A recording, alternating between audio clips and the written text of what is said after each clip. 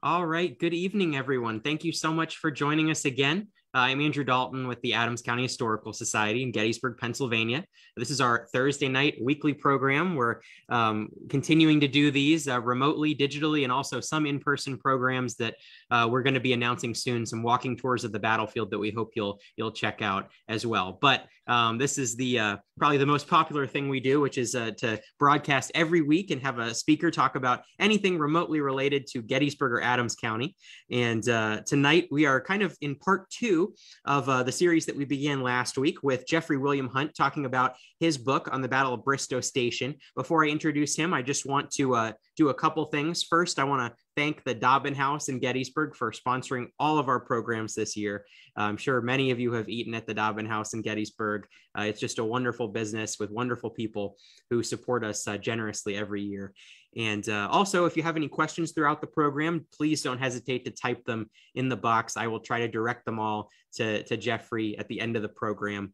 And finally, if you like our program series and want to help support our efforts to preserve history here in Gettysburg, I hope you'll hit the donate button. It's quick and easy. It's the heart-shaped button at the bottom of this post. And then finally, one more plug. We have posted a link to Jeffrey's book in the description of the video tonight. I hope you'll check it out, especially the Civil War buffs who maybe have read a lot about Gettysburg, but not what happened right after Gettysburg. And that's how I'll segue into introducing Jeffrey tonight. He is the director of the Texas Military Forces Museum in Austin, where he is actually sitting right now, as you may have noticed.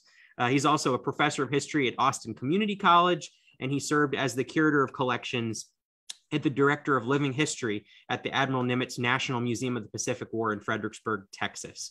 And he's the author of several books, including the one that he's going to be discussing tonight called Meade and Lee at Bristoe Station, The Problems of Command and Strategy After Gettysburg, from Brandy Station to the Buckland Races, August 1st to October 31st, 1863. So thanks once again, Jeffrey, for coming back for the third time to give a program to our loyal viewers who are very excited to learn more about your work and your research and the aftermath of the Battle of Gettysburg. So I'll let you take it over. All right. Well, glad to be with all of you again. And we will go over here and share my screen. So this is, as Andrew said, this is a continuation of the talk that I did last Thursday on my second book, Meade and Lee at Bristoe Station, which is part of a series that I've been writing on the war in Virginia from the moment Lee crosses the Potomac following Gettysburg through the end of 1863. And so last time out, we talked about the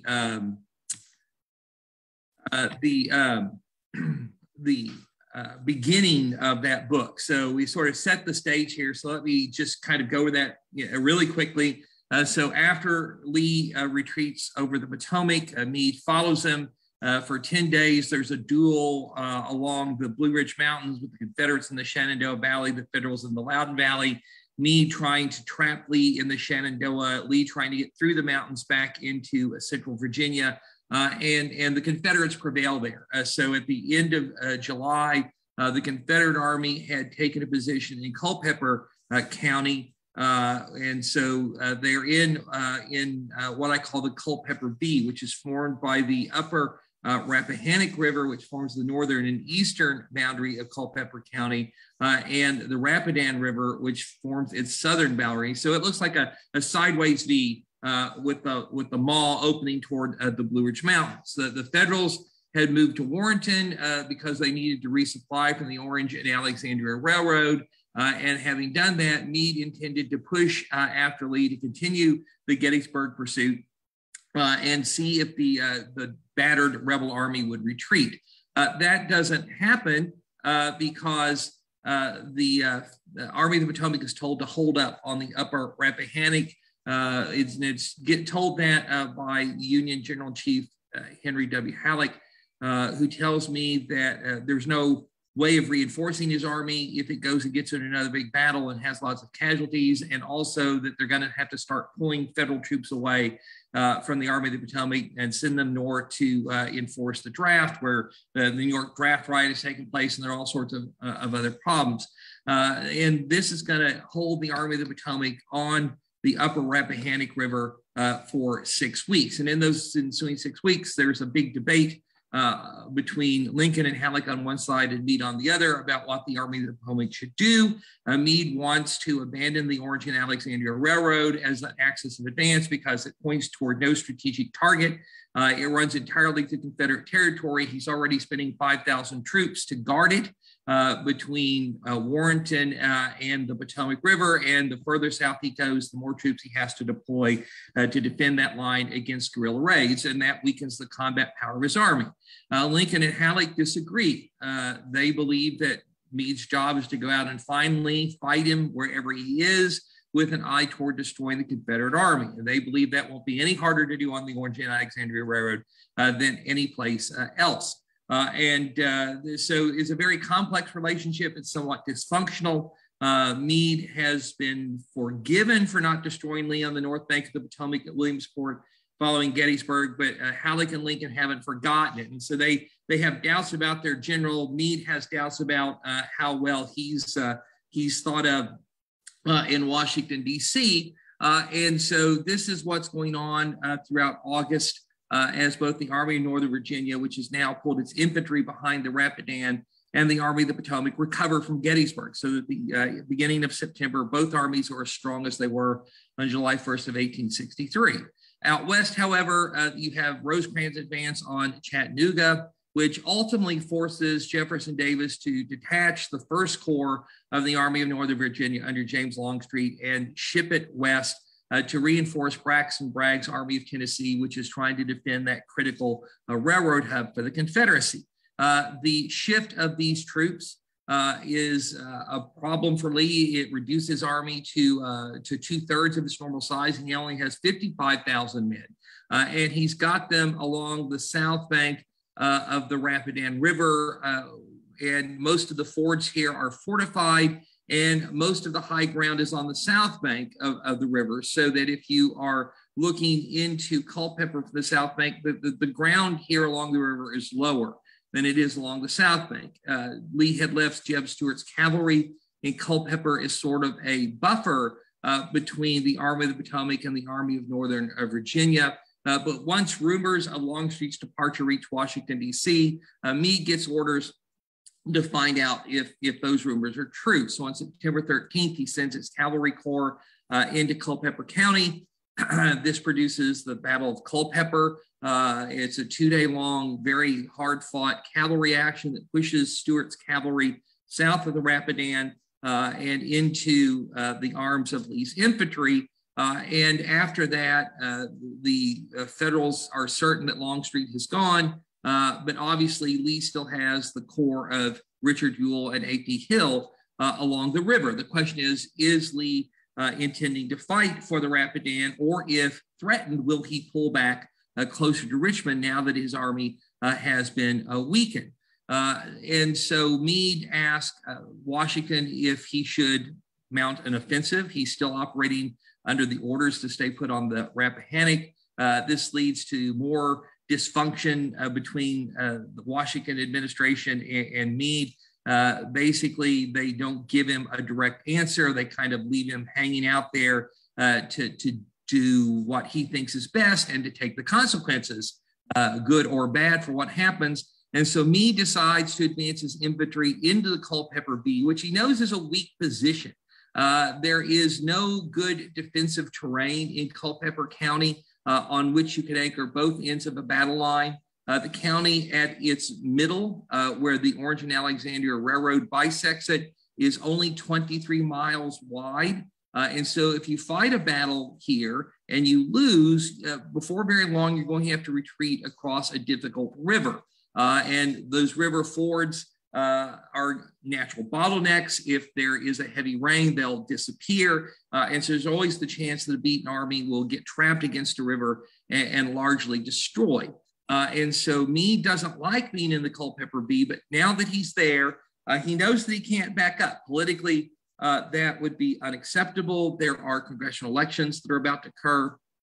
A lot of the balloting will take place in October, and then more will take place in November. And so a retreat at this time would be very bad. So Meade, although he still doesn't have clear instructions from Washington, understands that they expect him to undertake some sort of offensive action. And obviously, since the Confederates are massed along the Rapidan and all of the fords are heavily fortified, a direct frontal attack is impossible. So you've either got to go around the Confederate right flank, or he's got to go around the Confederate left flank. You know, he knows a lot about this area here to the east where the Battle of Chancellorsville had been fought, but he doesn't know anything about the ground out here in Madison County. So Meade sends his cavalry out there to reconnoiter. This is going to produce the Battle of Jack's Shop on September 22nd. The Federal cavalry finds out what it needs to know, but even as it is in Madison County, the Battle of Chickamauga has broken out in northern Georgia. Longstreet's troops arrive in time to help defeat the Army of the Cumberland and force it to withdraw back into Chattanooga, where Braxton Bragg is eventually going to place it under siege. In response to this, the Federals, after some hesitation about whether or not they were throwing away an opportunity in Virginia now that Lee was weak, decided to take two of Meade's corps, the 11th and the 12th, and ship them to Chattanooga to help to redeem that situation. So this is 13,600 of Meade's troops who are pulled away from him and sent west, but their loss is counterbalanced almost immediately by the return of 9,200 Federal soldiers who had been detached from the Army of the Potomac and sent north to enforce the draft. So whereas Lee's strength has been severely reduced because of Longstreet's transfer, he's gone from 72,000 men to 55,000. Meade's army, despite the loss of two entire corps, is still sitting at about 88,000 men. So the Federals rather significantly outnumber the Confederates. But psychologically, the loss of those two corps is a blow for Meade, who believes that this is Lincoln deciding to put the Army of the Potomac strictly on the defensive, not that it matters, because Meade is convinced he now doesn't have the infantry preponderance necessary to assail the Army of Northern Virginia on the other side of the Rapidan. So Meade has surrendered the initiative to Robert E. Lee, which of course is a dangerous thing to do. Lee has been wanting to attack Meade since August of 1863. That was the first time he was talking to Jefferson Davis and saying, if Meade doesn't move, I want to strike him. Logistical difficulties and then the transfer of Longstreet had made that impossible. But now that Lee knows that Meade has lost two corps, he perceived an opportunity. And so here are the positions on October 4th. The Federals have the 1st and the 6th Corps along the eastern reaches of the Rapidan River. Kilpatrick's cavalry is spread out along Robinson's River to the west, which is the boundary between Culpeper and Madison County. Most of the rest of the Union Army is clustered here around Culpeper, but Buford's Cavalry Division and the Federal 5th Corps here at Stevensburg, so that they could rapidly reinforce the Federal troops on the river. Fitz-Lee's division is occupying the Confederate left. Wade-Hampton's division is out here on, Fitz-Lee's on the Confederate right, and Wade-Hampton's division under Jeb Stuart's personal command, while Hampton is still recuperating from Gettysburg wounds. The Confederate cavalry had been transformed from the division to a corps in early September of 1863. Hampton's division is here on the Confederate left flank under Stuart's command. A.P. Hill's 3 divisions are on the Confederate left. Richard Ewell's 3 divisions under Edward Johnson, Jubal Early, and Robert Rhodes are here on the Confederate right. And Lee begins on October 7th and 8th to mass his army here around Culpeper Courthouse, intending to launch an offensive against Meade. So he leaves Fitz-Lee's division along the Rapidan, supported by a brigade of infantry drawn from Johnson's division, and their job is to fool the Federals into thinking that the Confederates have not moved at all. That really doesn't work. The Federals are aware that the Confederates are moving. There are these very abrupt, prominent little mountains inside Culpeper County: Cedar Mountain, Pony Mountain. Some of them rise to a height of 1,000 feet. So the Federals have good observation points, and they look south of the Rapidan, and they can tell that the rebels are moving. They can tell that campfire smoke is decreasing, that tents are disappearing, but they can't tell what Lee is doing. And there are two options. One option is that he is swinging around to the west, intending to either get behind the Army of the Potomac and cut it off from Washington, a la the Second Manassas campaign, or swing off to the west and then come down on it from Madison County to attack it and force it to fight inside the treacherous terrain of the Culpeper V. That's one option. The other option is that the Confederates are concentrating on Orange Courthouse in preparation for a retreat closer to Richmond to shorten their line of supply, to find a better line of defense now that Longstreet's corps has gone and the Federals are aware of it. Either one of those options could be true. Meade doesn't know. Evidence is vague, so he can't be certain. But he does know that if Lee is retreating and he manages to get away cleanly without any federal opposition whatsoever, as he had managed to get away at Williamsport, as he'd managed to get away in the Shenandoah Valley, then that's going to look very bad for Meade, and it just might cost him his command. So Meade has to figure out what to do. His gut tells him that Lee is probably undertaking an offensive, but since he can't be sure, he decides to put his army in the sort of awkward position of preparing for a defensive battle and an offensive pursuit. So on October 9th, Lee's army marches up from behind the Rapidan through Madison County, Stuart with Hampton's division in the lead, then A.P. Hill's corps, then Ewell's corps. And on the morning of October 10th, they're going to cross over Robinson's River and drive Kilpatrick's division toward James City. Now, what's going on here to the west? Meade, remember, doesn't know if this is what the Confederates are doing or if they're retreating toward Richmond.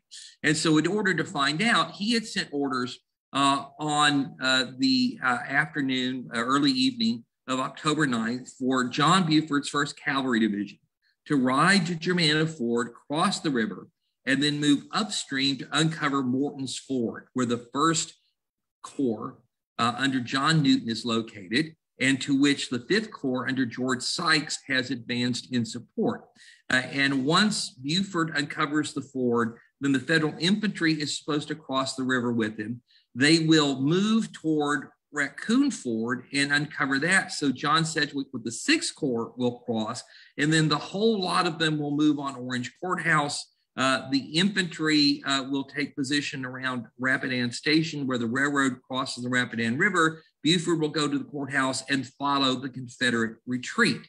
So if the Confederates are retreating, this is Meade chasing them. But if the Confederates are advancing, he's got the 3rd Corps and the 2nd Corps here to the northwest of Culpeper Courthouse to mount at least the beginning of a defense. Now, Meade anticipated that Buford would be crossing the Rapidan at dawn on October 10th. But somehow Buford's orders went astray, did not reach him until 8 a.m.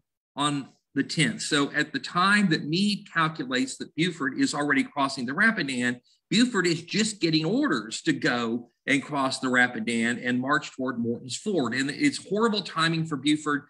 He doesn't have a single bag of grain in his whole division. His supply wagons have been sent back to a depot in Culpeper Courthouse to load up on forage for his animals, but he has no choice. So he rides out, and it's not until 11 o'clock that he gets across the Rapidan. Fortunately, there's nothing but a handful of Confederate scouts here at Germanna Ford, and then he moves upriver toward Morton's Ford, but it's going to be dark before he gets there. And along the way, he runs into a detachment of sharpshooters from the 5th Virginia Cavalry, who can't really do much to slow him down, but they do send word back to Fitzlee that there's Yankee cavalry south of the river.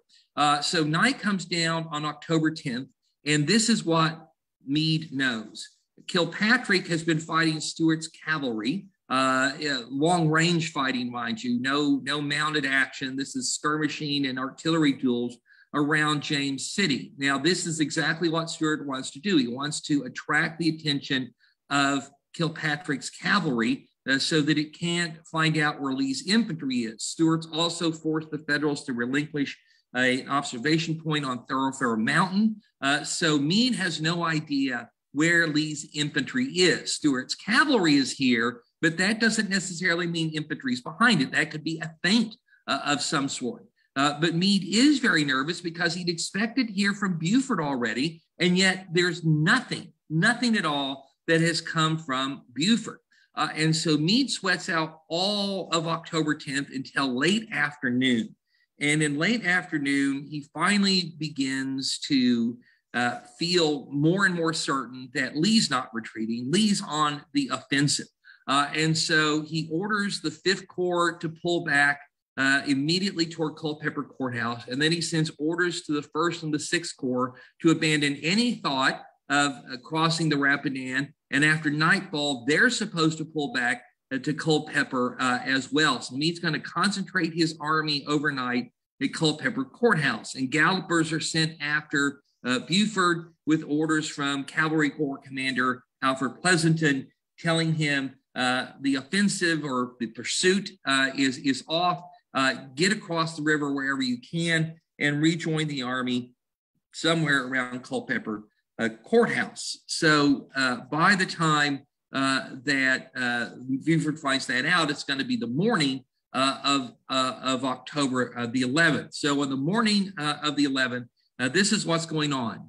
In the wee hours of the morning, Meade has decided that the Confederates are absolutely on the offensive. There's no doubt about that anymore. He's not going to fight a battle in the restricting terrain of the Culpeper V. That's just too dangerous. And so he orders his army to retreat north of the Rappahannock River, where it will form a line of battle to contest any Confederate offensive coming out of Culpeper County. So the Federals are going to begin a retreat. Now, Meade doesn't characterize this as a retreat. He characterized it as maneuvering to find good ground for battle, and which, fair enough from his position. If Lee will attack him frontally across the upper Rappahannock, he'd be willing to fight. Of course, he is not going to be that foolish, and Meade probably knows it. But this puts the Federal cavalry in a pickle. So the Federal 2nd Cavalry Division under David Gregg is going to be moving up here to take position between Sulphur Springs and Waterloo to guard the Army's right.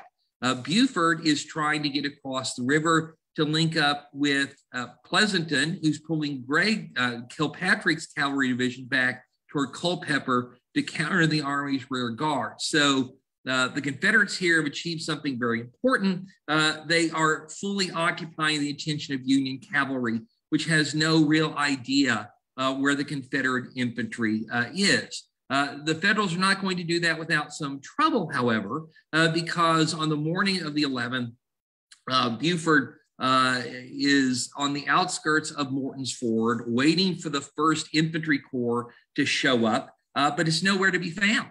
And it's 7 in the morning before he gets the courier from Pleasanton saying, hey, this pursuit across the Rapidan has been called off. You need to get yourself over the river as quickly as you can. Well, by that point, Fitz Lee is moving to deal with Buford. And so he sent Lumford Lomax with the brigade and some cavalry, some horse artillery to deal with Buford. And Buford understands that the quickest way for him to get across the river is Morton's Ford. So he takes Morton's Ford when the Confederates are in no position early in the morning to do anything about that. Once he gets it, however, he finds out that the road leading down to the ford is so bad, his artillery can't use it. He's got 2 batteries with it. So he's going to have to corduroy this road and cut down the steep banks on both sides of the river in order to get his guns and his horses through. And that's going to take considerable time. So until then, he has to deploy to hold the ford, and Lomax begins to push against him. Then Chambliss's brigade comes up to reinforce Lomax, and coming with it are 2.5 regiments of North Carolina infantry. They're part of this brigade that had been left behind from Johnson's division to bolster Fitz-Lee, and they begin to press down toward the Federals, and so we get the Battle of Morton's Ford, and the Federals are going to be able to get away, and Buford, with great foresight, sends one of his brigades under Colonel Chapman north of the river, and then sends it upstream to guard against any Confederate attempt to move east and cut Buford off by grabbing the north bank of the river. So this is a tough little fight. The Federals are gradually forced to retreat, but they do manage to get across the river without any undue difficulty.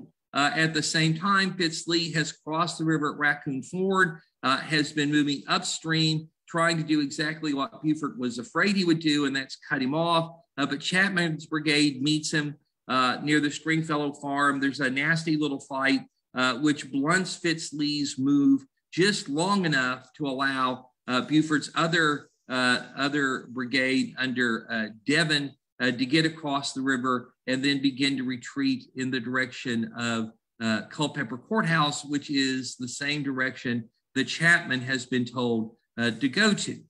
So while this fight at Morton's Ford has been taking place, the other side of the map, Stuart has ridden into Culpeper Courthouse in front of Lee's infantry, and he's found Kilpatrick's division aligned on the ridge to the north of the town. And understanding that he's not going to push them away because they badly outnumber him, he tries to outflank Kilpatrick and cut him off. Kilpatrick sees what's going on, and he begins to withdraw toward Fleetwood Heights, just a couple of miles from the Rappahannock. At the same time that this is happening, however, Buford, who's retreated over Morton's Ford, unites his division and is retreating in the same direction with Fitz-Lee following him. And you get this very dramatic moment on the afternoon of October 11th when 4 full cavalry divisions are within sight of each other in this generally open terrain north of Culpeper Courthouse and on the old battlefield of Brandy Station. And they're all galloping forward just as fast as they could go. The mounted regiments, the horse artillery, the flags flapping in the breeze. It was, according to every soldier who wrote about it, one of the most breathtaking sights of the entire war. Unfortunately for the Confederates, Buford has the inside track, and he's going to get up here to Fleetwood Heights, and Fitz-Lee's not going to be able to stop him. But Fitz-Lee looks over here and he sees what Stuart is trying to do. Initially, he mistakes Stuart to be part of Kilpatrick's force, and he lobs some artillery shells over here, which discombobulates Stuart a little bit. But Stuart says, hey, the only way to make sure that Fitz knows I'm friends is to attack Kilpatrick's column. And if I can slow him up here around Brandy Station or south of Brandy Station, Fitz-Lee can cut him off and keep him from linking up with Buford. And so you have this really dramatic cavalry action around Brandy Station, between Brandy Station and Culpeper. This is classic cavalry combat. Everybody's mounted. A lot of this fighting is done with the saber and pistol. And the Confederates managed to slow Kilpatrick enough for Fitz-Lee to get a couple of regiments in between Buford and Kilpatrick. And at that point, George Custer, who's one of Kilpatrick's brigade commanders, rides up to Pleasanton and he says, hey, let me cut our way out. And he gets permission. And so he makes this very dramatic attack to push the 5th and 6th Virginia Cavalry out of his way and allow Kilpatrick to link up with Buford on Fleetwood Heights. The Confederate cavalry concentrates, and there's a big battle to and fro, but ultimately it's a stalemate. The Union cavalry is able to retreat safely across the Rappahannock. And at that juncture, Meade has all of his troops north of the Rappahannock River, and Lee is got his infantry moving into Culpeper Courthouse, but Meade doesn't know where Lee's infantry is. He's lost complete track of it. His cavalry's been in a fight for survival. So what Meade does know is that some of the last federal units to retreat over the Rappahannock had seen the infantry that had gone in support of Fitz Lee, and they noted Confederate soldiers wearing knapsacks. Well, that means infantry. And so on the morning of October 12th, Meade's army is arrayed for battle here along the banks of the upper Rappahannock, but we don't know where the Confederates are. And so once the question comes out, is Lee trying to outflank us again? Or was he looking for a battle in Culpeper and we denied that battle to him and by getting north of the Rappahannock, and so he's still here at Culpeper willing to fight? Or was all of this an elaborate feint to cover retreat toward Richmond? And there's no answer. And if the Confederates were in fact attempting to cross the upper Rappahannock beyond Meade's infantry, then they would run into Gregg's cavalry division, which has been deployed here around Waterloo and Sulphur Springs in order to keep an eye out against any such threat. And unfortunately for Meade, this is exactly what Lee is doing. But by noon, none of Gregg's men have made contact with the Confederates, and a reconnaissance by the 1st Maine Cavalry leaves too early to run into the rebels. It actually crosses their path on its way to Sperryville before it turns around, but it doesn't see the rebels at all. And so noon comes and Meade doesn't know where the Confederate infantry is. And now he's having second thoughts. This retreat north of the Rappahannock without fighting is probably going to look very bad in Washington. And it does.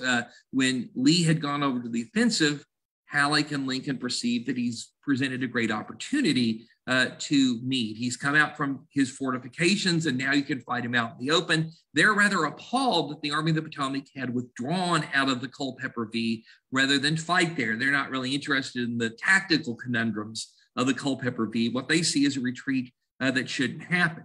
And so Meade now begins to think, well, if Lee's himself retreating and I pulled back, this is going to look very bad. If Lee wants to fight in Culpeper County, then maybe I should fight him there. So at noon, he decides to recross the river with half of his army and to see if Lee's waiting to fight around Culpeper Courthouse. So he sends Buford's division along with the 6th Corps and the 5th Corps, backed up by the 2nd Corps, all under the command of John Sedgwick, to find out if the rebels are in the Culpeper V willing to fight.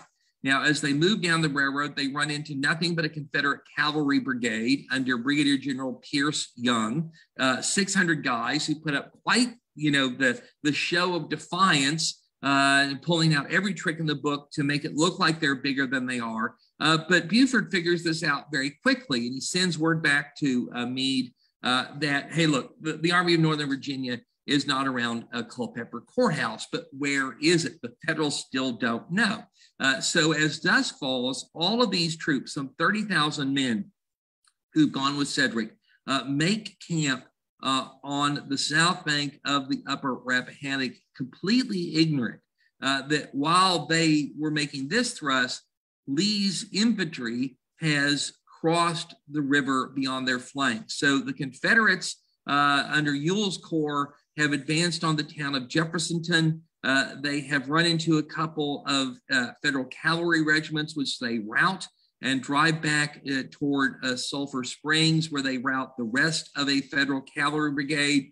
The Federal cavalry, which had been sent out here under Gregg, had strict orders not to fight. It was there only to gain information. But the courier who sent back to spread the alarm that we've run into Confederate infantry in Jeffersonton and Sulphur Springs, he gets wounded and captured. And so the word from Gregg doesn't reach Meade until 9 o'clock on the night of October 12th. So Meade and his headquarters staff are sitting around the campfire pondering where Lee's gone. He's not in Culpeper. They've heard nothing from Gregg. So he probably has been feigning and is in fact retreating. And then all of a sudden, Meade finds out that the Army of Northern Virginia has vaulted the upper Rappahannock and is now on the same side of the river as half of his army, with a clear route into the federal rear. And in fact, Stuart's got to take 2 of his regiments and occupy Warrenton that evening. Meade now knows where the Confederate infantry is, however, and he reacts decisively. And so as nightfall occurs on October 12th, here are the Federals. You see half of the army is here with Sedgwick on this side of the river. The other half is over here. But now Meade knows that Lee is beyond his flank, and there's a real chance that the Confederates are going to get between the Army of the Potomac and Washington. So at that point, Meade orders a full-scale withdrawal, or retreat if you prefer, up the line of the Orange and Alexandria Railroad. And this retreat is hampered by the fact that he's got a 1,200 wagon supply train, which is the Army's general reserve. That's very slow. And so this is going to be a burden during the retreat.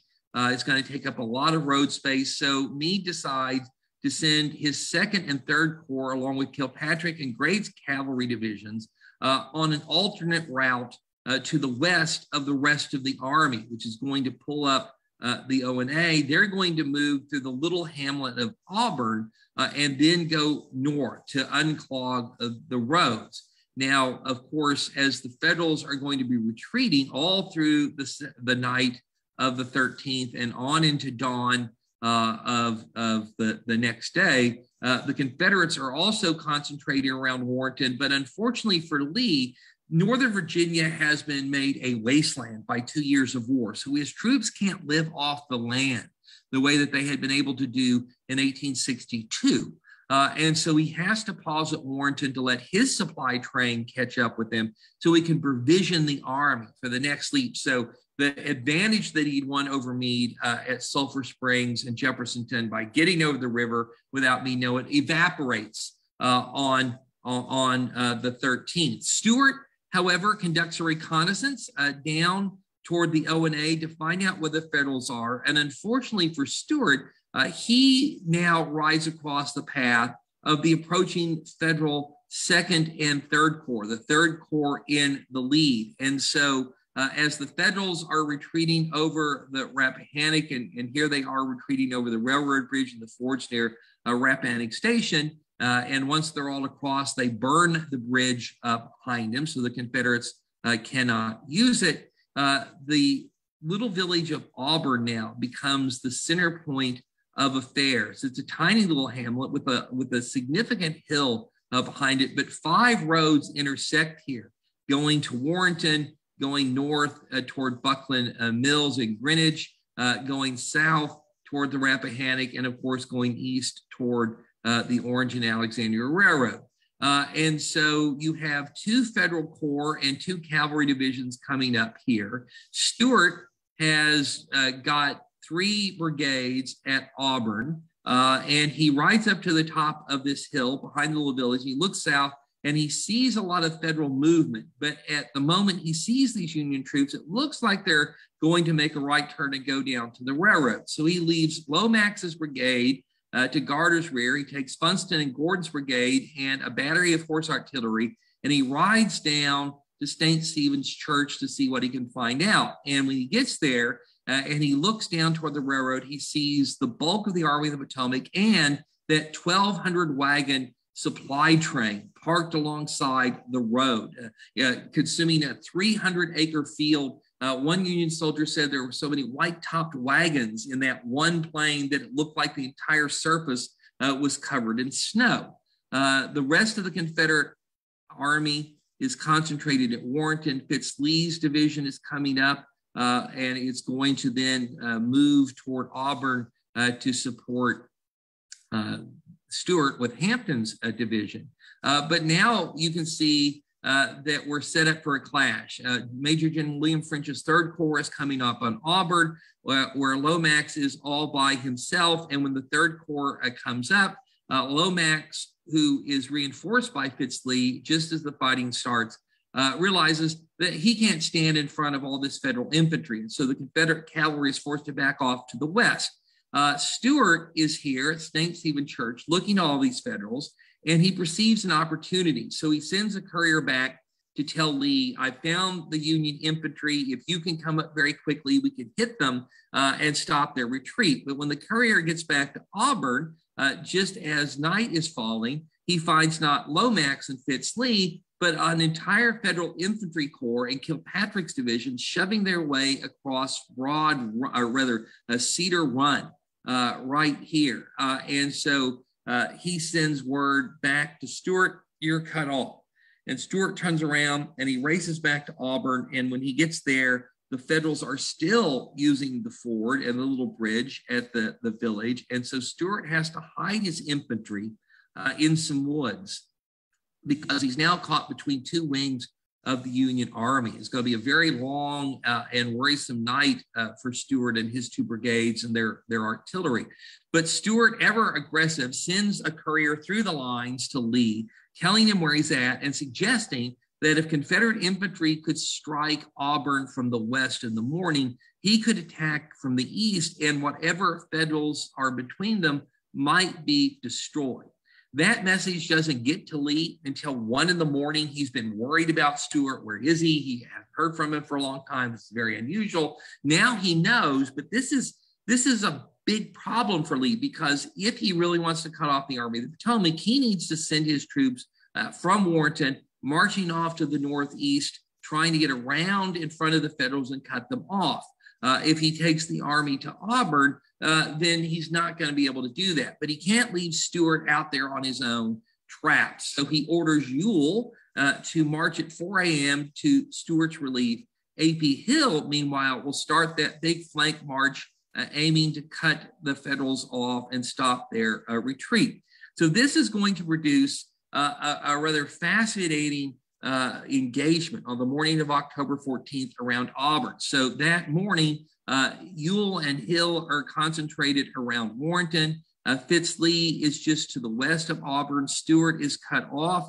The Federal Third Corps has completed its march and gone into camp at Greenwich. Kilpatrick has moved a little further north to camp at Buckland Mills. The rest of the Union Army is here along the railroad, but Gouverneur Warren, in command of the Second Corps, and David Gray's cavalry have gone into bivouac just a mile or so south of Auburn. And so this is what things are doing on the morning of October 14th. So at dawn, the armies go into motion. Meade is continuing his retreat, intending to get his army to Centreville and the fortifications there, and the rest of it behind Broad Run. From Greenwich, the Third Corps is going to swing down toward Bristoe Station and cross the river there. Kilpatrick's going to go up to Sibley Springs. But Gregg and Warren now have new orders. Instead of following the Third Corps to Greenwich, they're supposed to turn right at Auburn and rejoin the army on the Orange and Alexandria Railroad, which means that they're going to move straight toward Stuart's hiding spot. A.P. Hill is beginning his march to try and get in front of the Federals. Ewell is moving toward Stuart's relief. And so just as a foggy sunrise begins on the morning of the 14th, the Confederate infantry advancing toward the Carolina Road, which runs up into Auburn, stumble into Gregg's outpost. There's an outburst of firing. Stuart, who's here hiding, hears it and believes, okay, my couriers have gotten to Lee and he's making this attack. And so now my job is to strike from the east. Stuart wheels out his artillery and he opens fire on John Caldwell's brigade, which was the first to cross Cedar Run and had orders to go up on this hill behind Auburn, the same hill that Stuart had used as an observation point the day before, and to have breakfast with his army here, to hold this high ground while the rest of the Second Corps and Gregg's cavalry crosses the river and turns east toward Auburn. And there's a Federal battery that goes up here to support him, the guns facing west in the direction that the Confederates are supposed to be. But when the rebel artillery suddenly opens fire from the east, it's a giant surprise to everybody. And the Federals are are hurt. The Confederate artillery kills or wounds about 25, 30 men, even as they're making their morning coffee. The Federals' infantry retreats to the reverse side of the hill and gets under cover. The Federal artillery turns around, begins to fire towards Stuart. And this is where this otherwise unnamed hill now gets a name. For the Federals forevermore, this would be Coffee Hill, Coffee Hill. So Stuart's artillery punches Caldwell's division in the nose, but almost as soon as the Confederate artillery opens fire, all of the musketry to the west stops because Ewell had not expected to run into resistance when he did. He doesn't know the terrain. It's very foggy. So he's got to pause and try and figure out what's going on. And then he's going to have to deploy his whole corps. And that means that Stuart has revealed his position. He's exposed now. And what's worse is that the Federal infantry, instead of doing what French had done the night before, and that's march to the west, has turned to the east. And Stuart knows now he's got no choice. He's got to make a run for it. But he's got to delay the Federal advance long enough to get his wagons, his artillery, and his cavalry out on the road. So Thomas Ruffin and the 1st North Carolina Cavalry is ordered to make more or less a suicide charge against the Federal infantry to slow them down, to knock them on their heels long enough for the rest of Stuart's men to get away. This they do very gallantly. Ruffin is mortally wounded in the fight, and the Confederates take a lot of losses, but they manage to stop Hayes' division in its tracks long enough for Stuart to get away. So Stuart's making a run for it now, and he's going to successfully escape without any trouble. Now, Warren's afraid that he's about to be surrounded and cut off, so he's deploying infantry along with Gregg's cavalry to make a stand to protect the road so that he can get through Auburn. Ewell's coming up, and he's beginning to deploy his forces, but once the fog burns away, looks at all this high ground. He says, man, I don't want to make a frontal attack into that. So he begins to deploy his corps, sending Rhodes off to the south, bringing Johnson into the center, sending Early across Cedar Run with orders to outflank Coffee Hill. And all this time, of course, there's skirmishing going on, but the Federal infantry and their supply trains are getting to Auburn and heading off to the east. And by the time that Ewell's ready to launch a full-on assault, the Federals have basically escaped the track. The rear brigade under Colonel Brooke is beat up a little bit. It loses some prisoners, but basically the 2nd Corps manages to get away, gets to the O&A, and turns north to follow the rest of the Army of the Potomac. And that corps and Gregg's cavalry are now the rear guard of the Union Army. And having rescued Stuart obliquely and having chased the 2nd Corps away, Ewell now begins to move by side roads in the same direction that A.P. Hill is traveling. And so Ewell is coming up here. Here's A.P. Hill.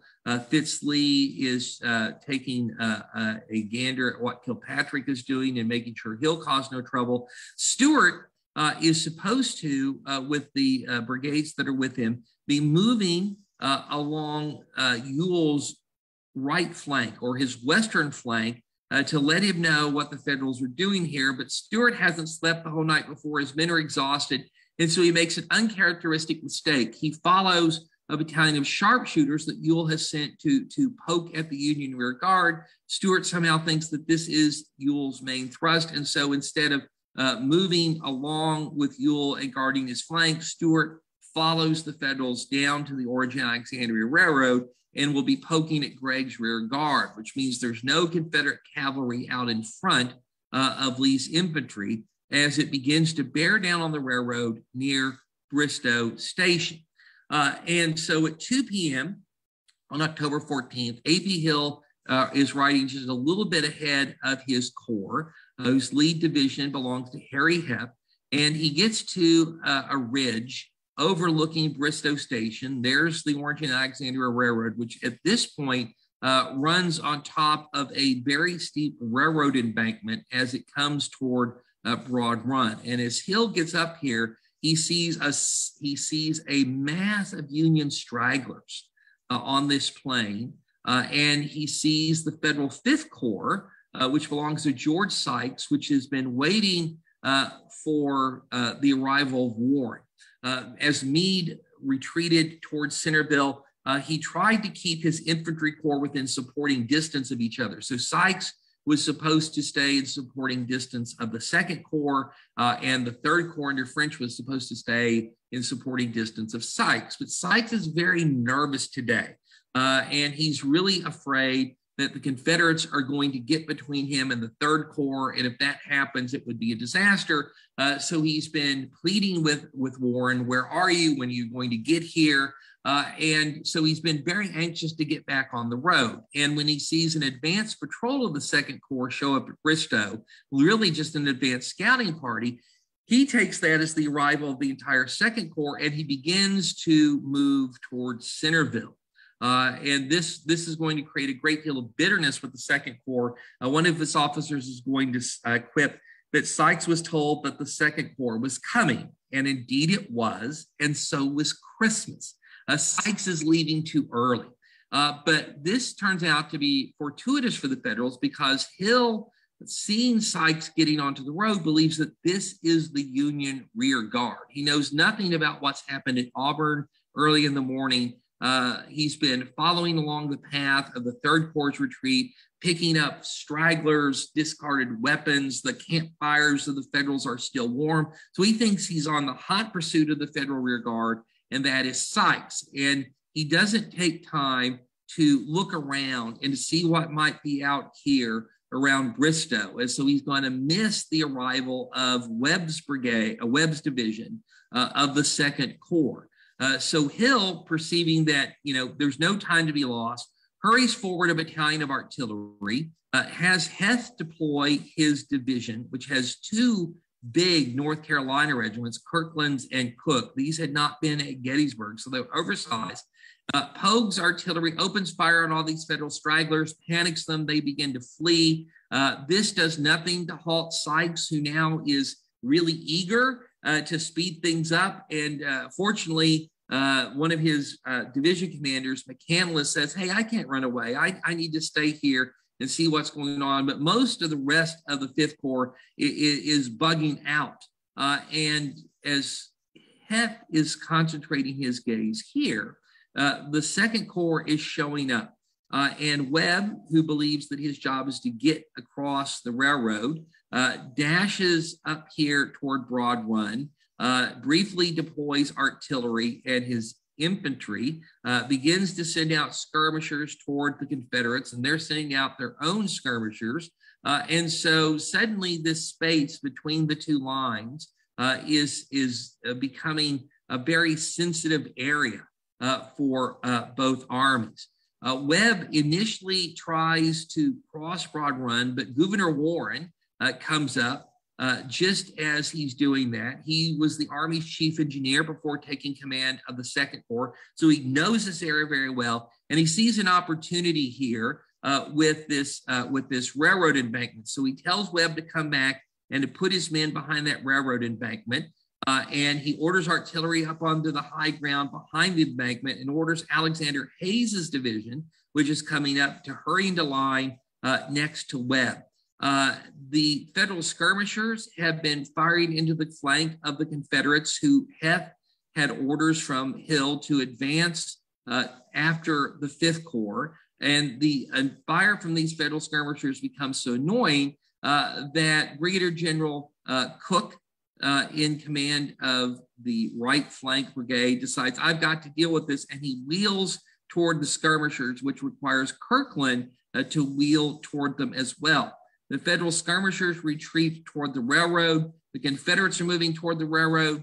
Hayes' division has just shown up. It's moving toward the railroad. The firing is beginning, but the Confederates really can't see the Federals. They're firing at these retreating skirmishers and shooting at the Federal batteries that they see going into position beyond the railroad embankment, and a bunch of those bullets are plopping down around Hayes' advancing division. And some of Hayes' men said that fire was worse than anything that they had gone through toward Gettysburg. But just in the nick of time, the Federals managed to get behind that railroad embankment as Cooke and Kirkland advance on it. Now, this is a hesitant advance. This is not some grand sweeping charge like happened on July 3rd at Gettysburg. This was not an advance that was ordered by Heth. It's not an advance that was ordered by Hill. What Heth had been told to do by Hill was to cross Broad Run and follow the 5th Corps. But now the federal fire here has forced these two brigades to wheel. The Confederates hurry some artillery up onto the high ground where the Federal skirmishers had been originally posted to support the attack. And the Confederate infantry still doesn't know their Yankee counterparts are behind that railroad embankment. Cooke goes down with a shattered leg very early on in the action. Kirkland's got to get wounded too. And these two brigades pause for a few moments, trying to figure out what to do, and then decide, well, the only logical thing to do is to either retreat or attack, and they decide to attack. So they try to reach the railroad embankment, and some of them get further than others, but basically they're met by a wall of federal fire from the infantry behind this impromptu breastwork and the federal artillery. And although some of the Confederates managed to break through where a road pierces the embankment, some of them get around Webb's flank. It's not in enough strength to do anything, and the attack is beaten back with very heavy losses, and the Confederates are forced to retreat. And so the rebels pull back and try to regroup. Anderson's division has come up on the field, and A.P. Hill is trying to deploy it. Ewell's troops are reaching the field as well. Caldwell's division, which was the last of Warren's divisions and had been acting as the rear guard, is showing up to strengthen the federal position. And at the same time, you have this very dramatic moment where the Union cavalry with all those wagon trains is having to divert around the fighting and swing off to the east, lest they get caught up by this battle that suddenly broken out around Bristoe Station. So the Confederates are consolidating in front of the 2nd Corps, which is now isolated. The 5th Corps has marched off and left it to fend for itself. Gregg's cavalry division has shown up to reinforce Warren, but this is the smallest corps in the Army of the Potomac. And it has two advantages right now. One, behind that railroad embankment, the Confederates still aren't certain of its position. And two, it's October and night comes fairly early. And so Ewell is trying to deploy his divisions to attack the flank of the Federals, but Gordon's brigade sees those Federal wagons and chases after them, which completely disrupts the plan of Jubal Early. He can't, without Gordon, his biggest division, he can't launch that attack. And night falls before Lee can really come to grips again with Warren. And overnight, Warren manages to slip away in the rain, and at dawn, he crosses Bull Run and rejoins the Army of the Potomac. The Confederate cavalry goes to Bull Run. It skirmishes with the Federals there to kind of keep them busy. But in fact, Lee has decided that he's really done all that he can do. Meade has escaped by the narrowest margin. Lee has not been able to hurt him. He could outflank him again with another swing around the Federal right, but all that would do would be to chase the Yankees into the defenses of Washington where Lee can't get at them.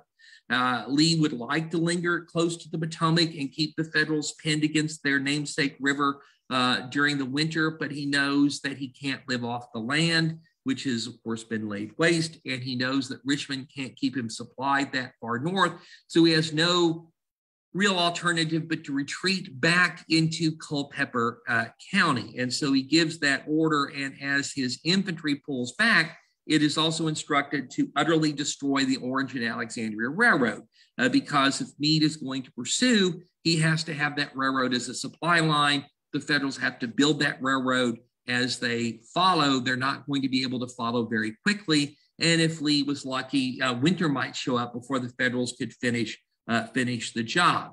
The Federals don't begin a pursuit until October 18th. They're slowed down by a day of rain that floods Bull Run. Since Meade is being very careful and he's also lost sight of the Confederate infantry again, he keeps Gregg and Buford's divisions to guard the Army's rear. And so only Kilpatrick's division is able to pursue the Confederates. And as it moves down the Warrenton Turnpike, it runs into Hampton's division around Buckland Mills, and there's something of a standoff. Now, over to the east, Fitz Lee's division is pulling back down the railroad from Bristoe Station, being pursued by Wesley Merritt's Reserve Cavalry Brigade. And Stuart and Fitz Lee are in communication by a signal flag, and Stuart has ordered Fitz Lee to come over and reinforce him, and Fitz Lee suggests an opportunity is at hand to destroy Kilpatrick's division. And so he tells Stuart, if you will retreat toward Warrenton, or a foe retreats toward Warrenton and pull Kilpatrick after you, I'll cut over from Bristoe Station and I'll get behind the Federals and I'll open up on them with my guns. And then you could turn around and we'll trap Kilpatrick between us and we will destroy him. This comes very, very close to working, and it only doesn't work because Custer, who had been leading Kilpatrick's fight at Buckland early in the morning, asked for permission to stay at Buckland and feed his troops before he follows Davies' brigade after Stuart. And Kilpatrick gave permission. So when Fitz Lee comes up, instead of finding empty space, he finds Custer. And a fight breaks out. And when that fight breaks out, Stuart turns around to attack Davies, who suddenly heard what's going on and is turned around, leaving only the 2nd New York as a rear guard. And the result is the Battle of Buckland Mills. And eventually, the Confederates get a force in between Davies and Custer.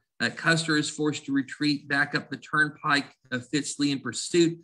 Davies has to make a wild cross-country run to get over Broad Run here, and his brigade is essentially routed in trying to get over Broad Run. And for 3 miles, the Confederates give chase, running the Federals all the way back to Gainesville and Haymarket, where the Yankees finally gain security in the arms of their infantry. There's some skirmishing that night, but the Confederates disengage and retired to Buckland, and they promptly name the entire affair the Buckland Races. And so this takes a little bit of the sting out of the infantry's debacle at Bristoe Station, gives something of an upbeat flavor to the end of the campaign. But overall, the campaign has been a big disappointment for both Lee and Meade. Meade, who admits that Lee has outgeneraled him, Lee is disappointed that he was not able to cut off and destroy some portion of the Army of the Potomac. And so the Confederates are pulling back. They're all on the day that the Battle of Buckland Mills is fought. Lee's infantry crosses the upper Rappahannock into Culpeper. But Kilpatrick, trying to explain what had happened to it at Buckland, basically tells a lie. He tells Meade that Stuart's cavalry had been supported by infantry. It was only because he was attacked by infantry that he had been run off the battlefield. And Meade takes that at face value and says, I finally know where Lee's infantry is. It's somewhere between Buckland and Warrenton. And so on the night of the 19th, he concentrates the entire Army of the Potomac at Gainesville with the intention of marching toward Buckland and having the big battle that he's been looking for ever since Gettysburg on the morning of the 20th. But when the Federals advance, not even Stuart's there. He's already left. The Federal blow falls onto thin air. And once more, Meade has to wire General Halleck to tell him that the Army of Northern Virginia has given him the slip. So it happened at Williamsport, and it happened at Manassas Gap, and now it has happened at Buckland. So a very dissatisfying end to the campaign for the Federals. They now pivot and come back to the railroad to find that Lee's infantry has utterly and completely destroyed. This is an actual picture taken of that destruction in October of 1863. So the Confederates have pulled up all the ties, they've set them on fire, laid the rails on top of them so that they warped into uselessness. They've destroyed every bridge, every culvert. They've even cut down the telegraph poles running alongside the railroad. They burned all the stations, and it's going to take the Federals about 3 weeks to rebuild that railroad. And until that railroad is rebuilt, there is no way for the Army of the Potomac to get at the Army of Northern Virginia. But once that railroad is rebuilt, Meade is going to resume the offensive, which is going to produce the remarkable fighting on November 7th, 1863 at Kelly's Ford and Rappahannock Station, which is the subject of my third book. And so at the end of October, this is where you are. The Federals here around Warrenton as they're rebuilding the railroad, the Confederates in Culpeper. In other words, this is exactly where the armies were at the end of July of 1863. So we here several months later, and we're back to the stalemate, the status quo that had existed at the end of the Gettysburg campaign. And what did it cost to get back to that stalemated point? 4,118 casualties all told between the two sides. The Federals losing almost 2,300 men, the Confederates nearly 2,000. The Federals lost much more heavily in missing, but the Confederates lost much more heavily in killed and wounded, and almost all of those casualties were suffered at the Battle of Bristoe Station. And so, although these are relatively minor fights, when you talk about comparing them to a Gettysburg or Fredericksburg or Chancellorsville, for the men killed, wounded, or captured in these battles and for their families at home, these were the most important fights of the entire war.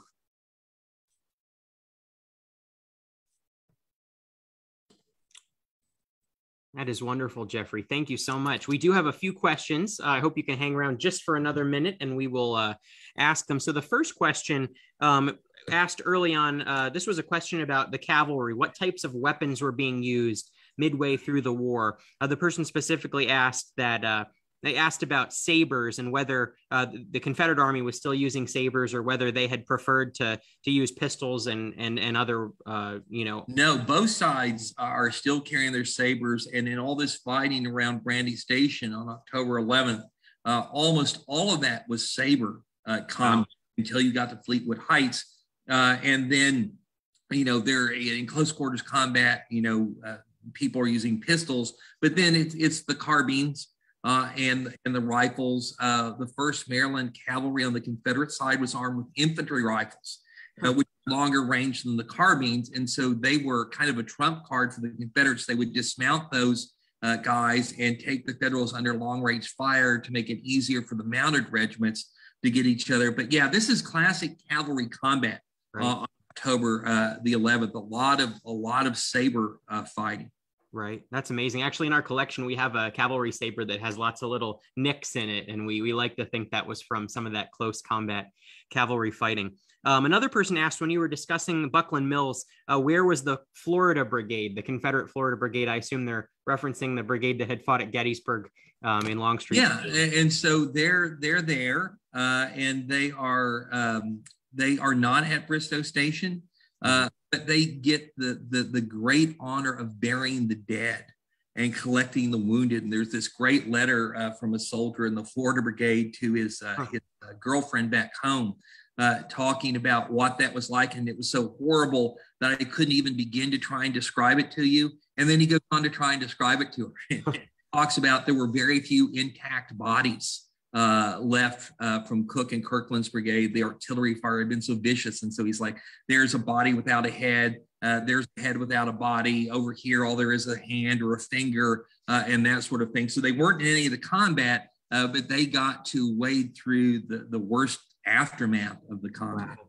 Those types of letters, it's amazing how desensitized some of these soldiers had become. We have a couple locally that were sent home during this period and, informing family members that brothers had been killed and just the vivid descriptions of the aftermath of some of these battles. It's just really stunning. And then another thing that happens here, of course, is that on the day after Bristoe Station, Lee shows up He's watching the Florida Brigade collect the bodies and stuff, and Hill rides over to him and takes responsibility for what happens. And there's a myth that, you know, he starts to explain, and Lee says, you know, basically, never mind, bury these poor men, General, and we'll say nothing about it. Well, in reality, there are two eyewitnesses. One of them writes a letter, and the other puts in their diary that day that, in fact, Lee dressed Hill down and says, yes, you did make a terrible mistake. Your line of battle was too thin. Your reserves were too far behind. And this scathing rebuke from Lee really embarrassed Hill. And somebody said it looked like he wanted to shrink down into his huge cavalry boots and disappear. And it was kind of after seeing, you know, Hill's reaction that Lee says, well, never mind, bury your men. We'll say nothing more about it. And so that's one myth from Bristoe Station that the evidence points to a very different reality. Right. Wow. That's fascinating. And then, so the last comment that I could pick up on, and if there are others, please let us know. And so I'll read the last one. So this was a question about pontoons. How effective were pontoon boats? Oh, they were incredibly effective. And of course, the Federals have many more of them than the Confederates do. And so when they retreat over the upper Rappahannock, they've employed pontoons at Kelly's Ford. They've employed 2 sets of them around Rappahannock Station. And so one of the reasons the Federal retreat was as efficient as it was, and Federal soldiers commented on it, says this retreat's going off better than any of them that McClellan ever did. Meade's much better at this than old George. But on the other side of it, there was a substantial pontoon train with all those supply wagons, and they were even more ponderous than the wagons. And Peart had the job during the retreat of guarding all of that. And he said it would have taxed the patience of Job because these things move so slowly. And toward the end, there was a real threat that the Confederate cavalry was going to catch up with all of that and capture it. And there were several instances while they were stalled at fords, or there was a wagon or a pontoon stuck and blocking the road, that the Federals prepared to burn all of their pontoons and that massive wagon train rather than let it fall into Confederate hands. Fortunately for them, they got the obstruction out of the way and kept moving, so it didn't happen. But it was nip and tuck for a while. Right.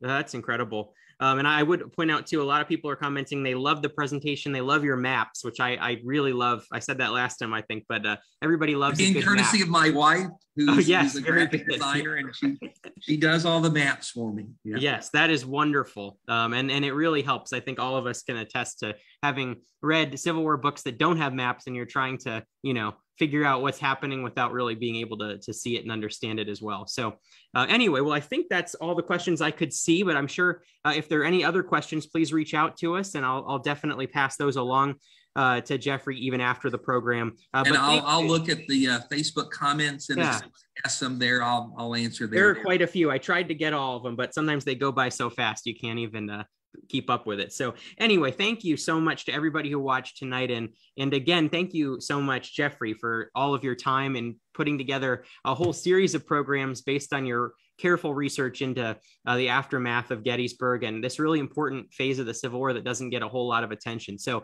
if you liked the presentation, I hope you'll donate. And also, I hope you'll look at the link we posted in the comments and in this post to check out getting a copy of Jeffrey's book. So thanks, Jeffrey, and thank you all for being with us again tonight. My pleasure. Have a good evening.